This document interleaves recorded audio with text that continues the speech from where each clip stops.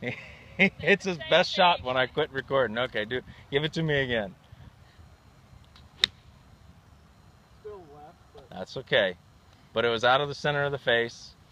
You had the club face. If the ball's starting left, that tells us a good thing. That tells us that the club face is square to even closed of our target. That's good. okay.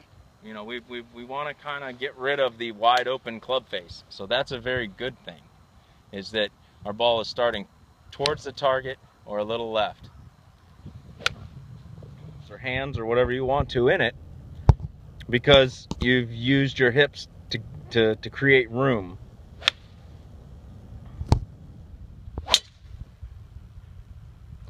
So the kind of rule of thumb for your stance width is that your stance width with a 5-iron should be, you know, your mid irons, 5-iron, 4-iron, 6-iron, whatever, should be about similar to your shoulder width. Okay. So your driver's going to have to be a little bit bigger. Okay.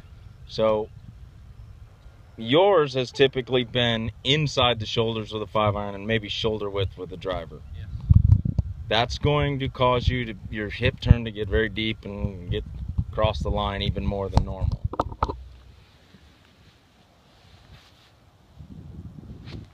See, I'm really okay with that. That's a pretty good looking move. I'm fine with it. So let's see if the golf ball likes it. So I want to make sure that left hand is more on top of the club. Your right hand grip is fine. Okay. So let's just make sure before you hit each golf shot for the rest of the day, Okay. make sure that left hand is more on top of the club.